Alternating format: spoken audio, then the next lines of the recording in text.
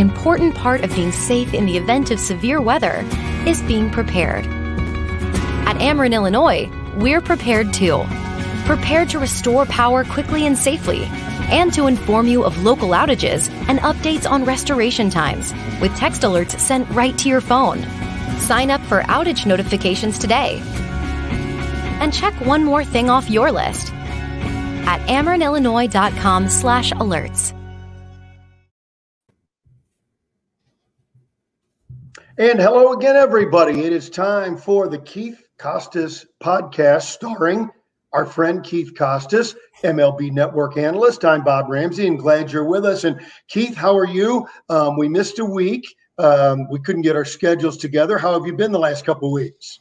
Yeah, all good. I mean, sorry to miss you last week, but I guess that's a good thing. It means baseball season's ramping up, a lot of stuff on the plate, and things are actually getting going now, not just this 60-game preview we had last year. We actually get to play beyond 60, so it's a good thing, I guess. Yeah, you know, it's interesting. So many people talk about the quarter pole, but that Memorial Day, third of the way through, I think teams really start to get a feel for who they are, who they're not, what they need. We'll get into that in a minute.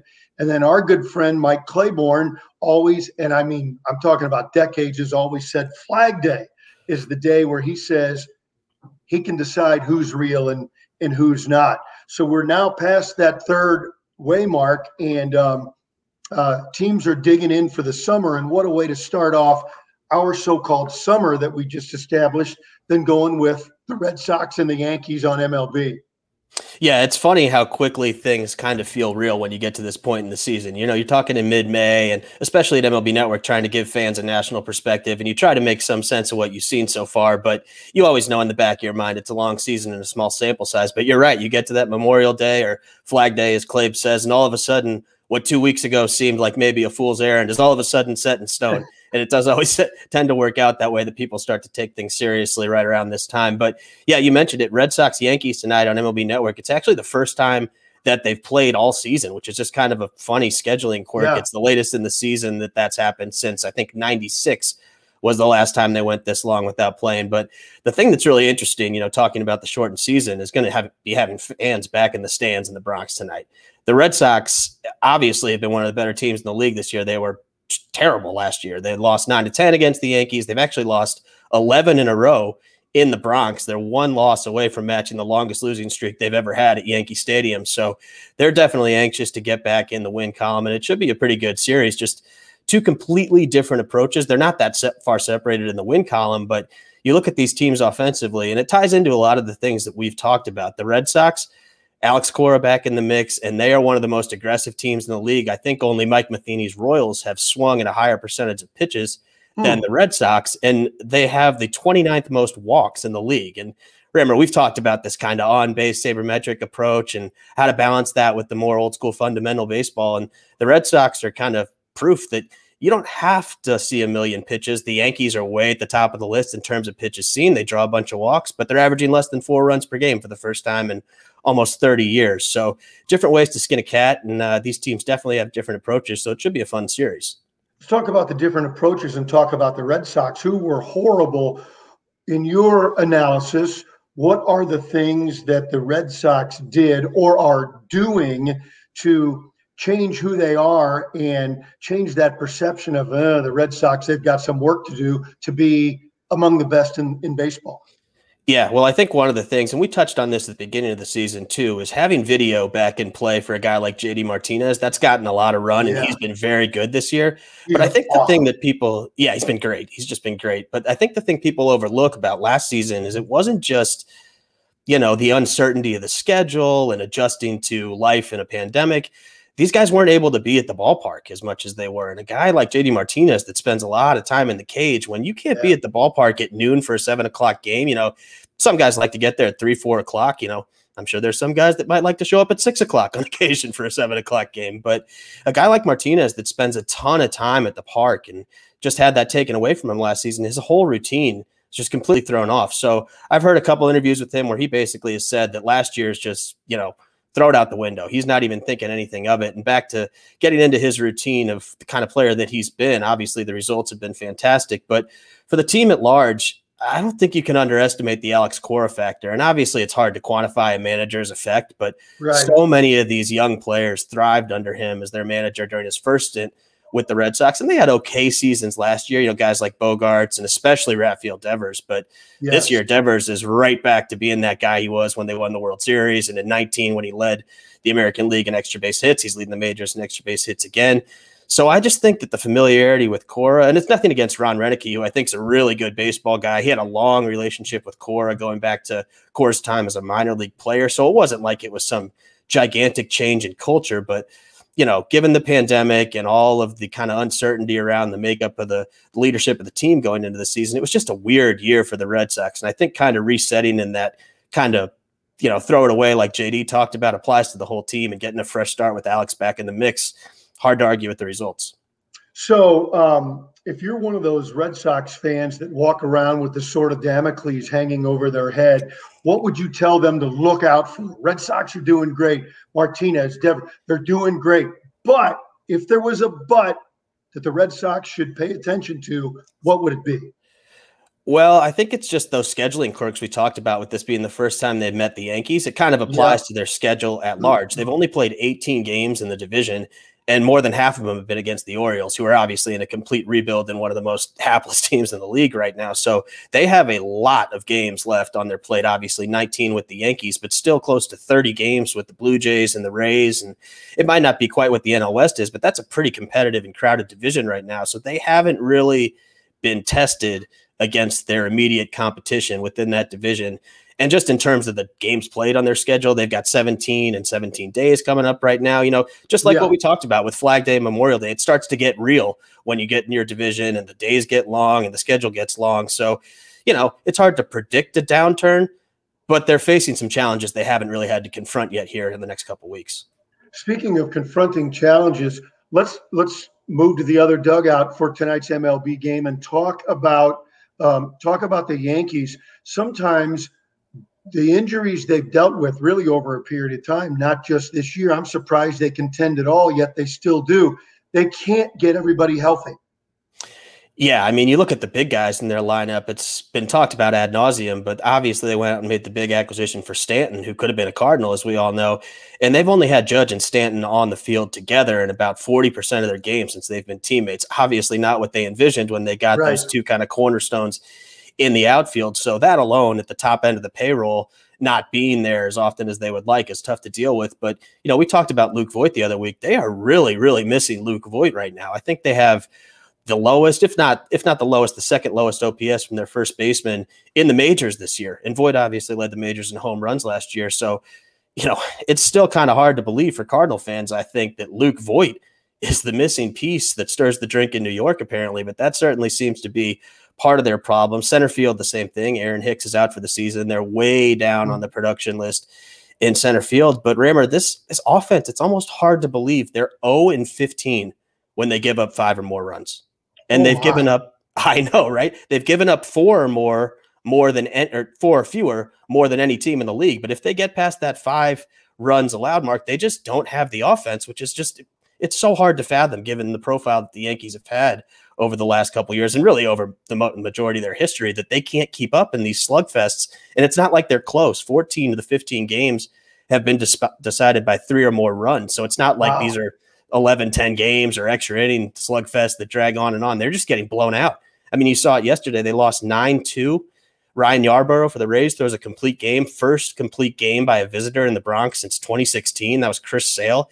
And I think the Rays had gone something like 800 games between complete games. I mean, we know how the Rays operate. They're not trying to let their They're not trying to let their starters go the distance. That's not how they operate at all. But Yarbrough just cruised right through that Yankee lineup. And again, going back to what we talked about, fundamentals, kind of the difference between playing for the 3-run homer and playing more of an old school style.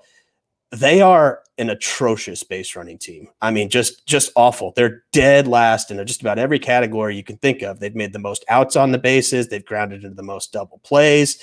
They don't steal bases. They don't attempt to steal bases. Like they've grounded into 9 double plays with the bases loaded this year. I mean, that is just a killer. You know, obviously that's not all base running. That's more of an offense. That's more of a hitting statistic, but still, you get runners on base and they just can't string hits together. They play for the 3-run homer, and they're not hitting home runs. So they've got a major problem on their hands. And a stat that we looked at this week, it's so basic that I've never even considered to look it up, and you don't really ever see it cited. It's just simply percentage of runners that reach base that score, not what you hit with wrist, not on third with less than 2 outs, just when you get on base, how much do you score? Red Sox, 35% first in the majors. Yankees, 25% last in the majors. It kind of tells you all you need to know. Wow. So let's move to the Yankees. The sky is falling department. And are folks in New York feeling that? Because you say, okay, we're not scoring, we got to pitch. And then their ace gets blown up in that same game against Tampa. Does that make everybody, like I say, look out, the sky's falling? Yeah, there's definitely a little bit of panic in the air. It's not dissimilar from the Cardinals with some of the injuries that they're dealing with. You know, this game that we're going to have on MLB Network tonight was supposed to be Corey Kluber's spot in the rotation, who, you know, got off to a shaky start, obviously, through the no-hitter. But his last 5, 6, 7 starts, he looked like the Corey Kluber of old. It looked like the Yankees had struck gold on a pretty high-risk, high-reward type of deal. But the risk popped up, and now he's sidelined for a pretty extended time with a shoulder injury, which is obviously troubling considering how little he's been able to stay on the mound the last couple of years. So the Yankees have some major questions in that division. You know, I was skeptical. Certainly no one saw the Red Sox coming, but I was skeptical of Toronto. I knew they'd hit, but I didn't know if they would be, you know, really a contender in that division. But their offense is just so powerful that I don't think you can rule them out. And with the Yankees not hitting, I mean, I think I don't know if it's panic time, but it's certainly concern time in the Bronx. And, you know, that's going to be magnified to a ridiculous degree in New York. And people are always going to lose their minds and go nuts over everything. So, yeah, it's certainly some panic in the air. And the Yankees and Mets have, it was supposed to be battling for relevancy this year. And who was going to be, you know, could we have a Subway Series on our hands? Are these going to be 2 of the 3 or 4 best teams in the majors? And instead, it's been sort of all drama on the back pages up here. Exactly. You mentioned the Cardinals and injuries, and I want to mention them, not to focus necessarily on the Cardinals, but they could be a prime example of what may be happening in the next 6, 7 weeks. That is the Cardinals with key injuries, 40% of their presumptive starting rotation down.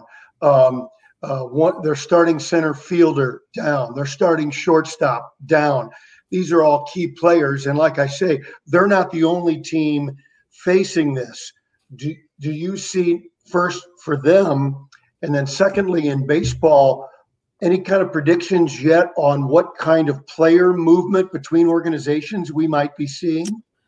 Well, I know Mo talked the other day about how they can't wait till the deadline. Not that they're necessarily going to make a move imminently or anything, but teams have to start doing their due diligence now. And if there's a deal to be made, you know, I think teams would be eager to pull the trigger and get some help in the short term, given all the injuries around baseball. But I think it's kind of a catch-22. The Cardinals, like we've talked about, aren't the only team in this position. It's not like there's only a handful of teams that would be interested in a back-end starter who might be available, or maybe some of these guys that haven't signed, that are veterans, that are still out there, that could theoretically ramp up in a relatively short time period and join a team. So it's hard to really predict what they're going to do in the short term. I know Mo shot it down, and I totally understand why he would, but I think the biggest question from a fan perspective, and really the most fun thing to think about, is when are we going to see Liberatore and maybe Zach Thompson? I mean, I totally get why you don't want to rush those guys into a situation where you need them. That's not how you want to start your top prospect's career, kind of throwing them into the mix with their back against the wall. But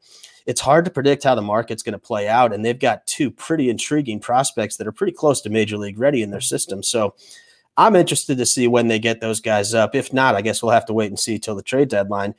And everyone's going to talk about Scherzer, obviously. And I think that there's a decent chance he gets moved. But once you get beyond guys like Scherzer, you know, Trevor Story on the position player side, that's sort of an obvious candidate to get moved. It's hard to separate the next guys from the guys that are, you know, 10, 15 spots down the list. You could jumble them all up. And some guys might, like, you know, you look at these lists, guys like John Gray towards the top, or another, you talk Scherzer, another Mizzou guy, Kyle Gibson's had a pretty good run. Yes. We kicked around Jay Happ, who's kind of an under-the-radar guy. The Twins are dead in the water, and Happ, his numbers on the surface aren't great, but he's gotten blown up by the White Sox a couple times, who just destroy left-handed pitching. You take those 2 starts out, which I know is sort of a convenient non-reality way of looking at things, but you take those out, and he's been a pretty serviceable starter for the Twins this year. So that's kind of an intriguing name to me, but obviously a lot of the names that are available. The problem is they've never really pitched in meaningful games. And I mean, I'm not in these guys' heads. I don't know who has the moxie or that it factor to pitch in clutch games or whatever. But I mean, you look at some of the more intriguing names, guys like we mentioned, John Gray or Matthew Boyd in Detroit. These guys have never really pitched in meaningful games in their career. So could they help the rotation? Sure, they could probably help lots of teams' rotation, but you really don't have a great feel for how they're going to respond down the stretch in a pennant race. So it's kind of the great unknown, I think, is how this market's going to play out. And there's still a lot of baseball to be played. Maybe teams fall off and more sellers become available. But yeah, kind of hard to figure exactly what type of player the Cardinals would target right now. You know, and I still believe the Cardinals need a bat, and I know a lot of other teams do too. And you mentioned the Twins. Any of the veterans on teams that maybe, to use your term, that are dead in the water that you think could be likely candidates to move along? You know, it's tough to find a match positionally for the Cardinals. Right. I feel like there might be some corner infielders available, but obviously the Cardinals are set just about every day at those spots. A guy I like, pardon the interruption, a guy I think would fit would be David Peralta. Oh, that's a great call. I love David Peralta. He's been one of my favorite players for a long time. I know you – yeah. Former Cardinal, get him back in the mix and actually let him hit this time instead of just pitch, I guess. But yeah, Peralta would definitely be a good candidate, and dead in the water would certainly describe the Diamondbacks for sure. So once more tonight, it's the Red Sox and the Yankees, the first of a few, I guess, MLB Network will have this year, because that is, no matter where you are, if you're a baseball fan, that is the marquee matchup. Yeah, for sure. I mean, I looked at my schedule these first couple months, and I was like, we're getting away from Red Sox Yankees, huh? We're really mixing it up, but I guess this explains it. They haven't played yet. So now that they're going to start playing, we'll have them just about every time they're together. Game will be on Fox on Saturday, ESPN on Sunday. So yeah, Yankees, Red Sox, you'll always be able to find it all over the country. That's great. Keith, great talking to you. We'll visit next week. We'll see if the movement waters are churning a little bit by next week. We'll talk about that. It will be closer to Flag Day. As always, we're brought to you by Royal Banks of Missouri. Keith, have a great weekend, and we'll talk to you soon. You too, Rammer. Thanks.